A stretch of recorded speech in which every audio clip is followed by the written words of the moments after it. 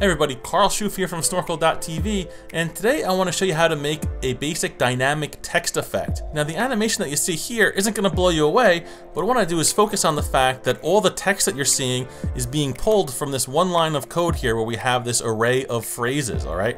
For each element in the array, we're going to create a div with that text in it, we're going to animate it, and shove that animation into a timeline. It's extremely flexible and something you can use as a template to make more advanced effects. Let me show you how it's done. Alright, so let me give you a little walkthrough of the basic mechanics of how this is built, alright? The important thing is in the HTML we have a div with a class of demo applied, alright? In the CSS we have some stuff set up. We'll eventually have the visibility hidden by default on that, but we see that we have here demo div, okay? So every div that gets added to that demo layer, right now you'll see it's empty, there's nothing inside of it, is going to have these CSS settings applied to it, all right? So just some stuff to get text in the middle of the screen. Over in the JavaScript, let's go take a looky there. We have two main functions set up that are gonna do all the work for us. But from the top, we have a phrases array that has Happy New Year to all who believe in New Year's, heart eyes emoji, all as separate phrases inside an array. We are setting up this variable here, demo, which is going to select our div with the class of demo. And I'm building a GSAP timeline right here so that we can put our animations inside of it. And it's going to repeat for us 5 times. The create layers function is where the first part of stuff happens. It's going to go into that phrases array, and we'll do a for each here, where for every element in the array, we're going to create a new div. We're then going to populate that div with the value from the array, and then we're going to put that layer into the DOM using demo.appendChildLayer. So let's see how that works. We have another function here sort of commented out, but I'm going to call the create layers function right here. I'm going to hit run. And what's going to happen? Ba-boom! We get all of the text set up centered on the screen, including the nice heart eyes emoji. I'm just going to right click and do a little old inspection, and you're going to see that we have our div with the class of demo, and then we have individual divs for all those little pieces of text there, including heart eyes emoji, alright? So we've dynamically created these divs with this text inside of it. Awesome. Back over here, now what I want to do is animate each one of these words individually. So let's see what our animate text function is going to do for us.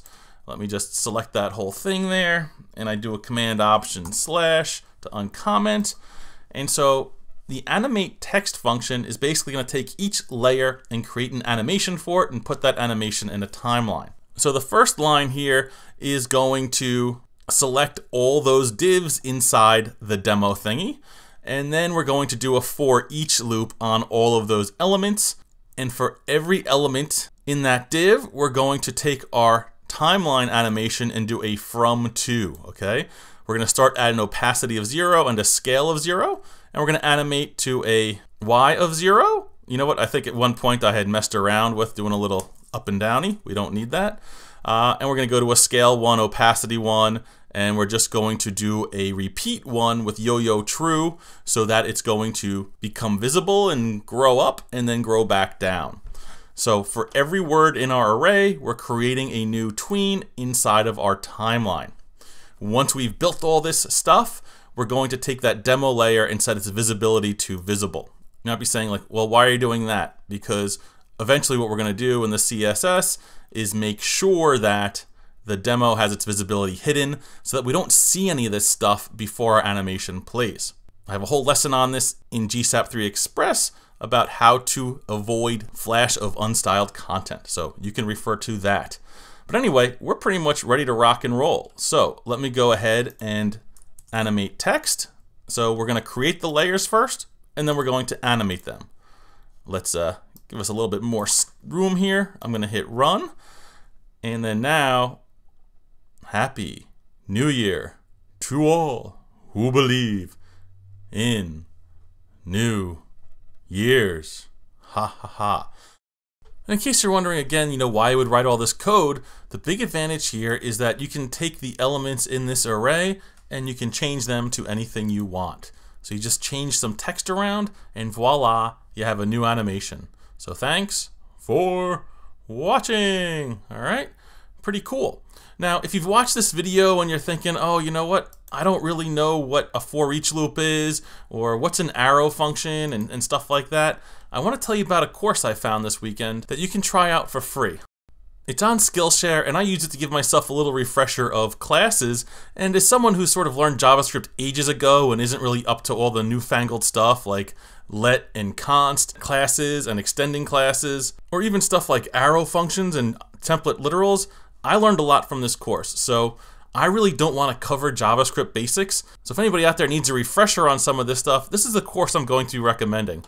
Since it's on Skillshare, I can give you 2 months of it free, and I think you'll really like it. I definitely did. And this may cause some trouble, but it actually opened up my eyes to not using semicolons, all right? I was watching this course and I was like, the code looks so good. And then I realized that Caleb here isn't using semicolons at all. And if you look back at my video, you'll see I didn't have them either. So it's something I'm experimenting with. I'm sure people have their thoughts. If you want to share them in the YouTube comments, please go ahead. Please be gentle. But personally right now, I'm kind of digging it. So anyway, I've seen a lot of beginner JavaScript courses. I think this one is really going to help people get up to speed with the basics like functions, variables, and loops. And again, even for an old timer like me who's been sort of hobbling through JavaScript for a while, I definitely learned a few things. So the stuff about classes, you're definitely going to see in future lessons. So that's it. In the next video I do, I'm going to show you how making just a few modifications, we can build this animation and have it activated by click, all right? Because what I really wanted was something that I could create sort of like a voice over bullet points for. So the best way to control the timing was for me to be able to click to have the next words come in. So again, that's in the next video, and all these files are available, of course, to my Creative Coding Club subscribers. For more info, check out the description below. Enjoy.